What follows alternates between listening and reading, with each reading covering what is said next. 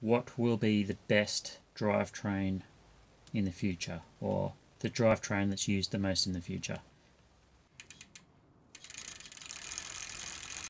At the moment, we've sort of got a couple of types hanging around. We've actually still got 11 speed. We've got 12 speed, both in SRAM and Shimano.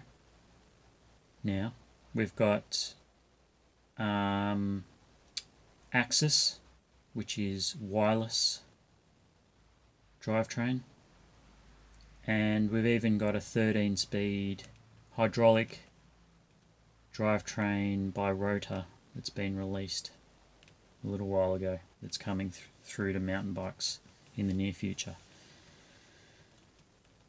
Now, first off, I wonder what's going to happen to 11 speed now that 12 speed's pretty much being spec'd on all new bikes. Now, I think probably 11 speed will eventually die out. However, having said that, I do understand that 12 speed has tighter tolerances required. It's a bit harder to set up because you've got the bigger range and more gears. The 11 speed is more bulletproof, so it's easier for someone to fix, maintain, look after without dropping chains or anything like that, whereas 12 speed starts to get a bit fiddly. So for that reason, maybe 11 speed won't disappear completely, but it's looking more likely, just because it's spec'd on newer bikes, that 12 speed will probably take over on the mechanical side. As far as 13 speed goes, I think it'll be probably safe to say it's a little bit of a sideshow. The reason Rotor went with a 13 speed apparently is that there was a lot of patents on the 12 speed stuff that Shimano or SRAM have. I was actually surprised they can fit a 13 speed cassette on a standard bike without more concavity in the wheel at the hub, but apparently they can. In fact, they actually use a normal chain, 11 speed chain, not even a 12 speed chain or a thinner chain. So I don't think there's any real reason to have 11 speed. Like, you could actually, 13 speed, you could actually, in my mind, you could still have 11 speed with a greater range, or just stick with the 12 speed that's been developed rather than go from 13 speed. But I suppose the important thing about the Rotor system is that it's hydraulic rather than cable actuated. And I think they're actually saying that the hydraulic system will have even less maintenance required than a cable system, which I can sort of see. I do spend time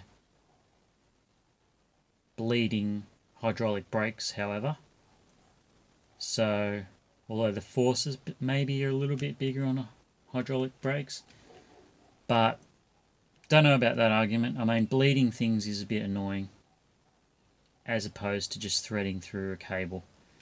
So at the end of the day, I think probably that won't really take off or will be a niche thing.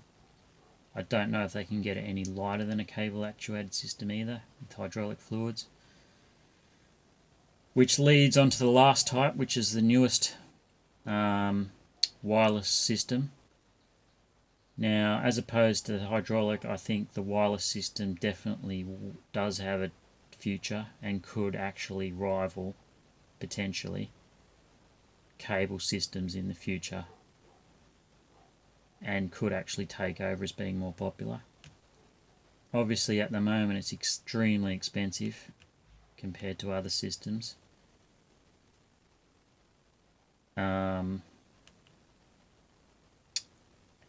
But I think the disadvantages, for example, like running out of battery, and wireless problems and all that. I think they've figured that out. The weight is very similar. In fact, I think it's tiny little bit less weight than a current 12-speed system.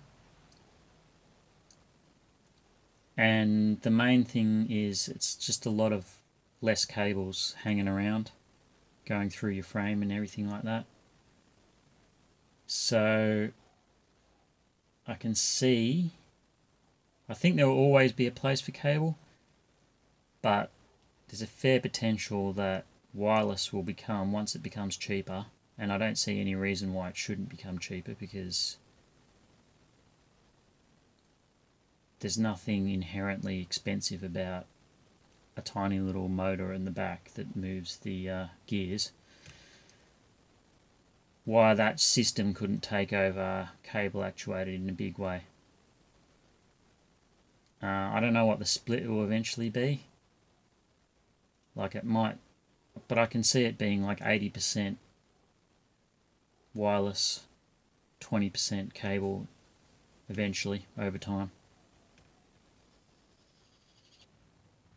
Leave a like, subscribe, and I'll catch you in the next one.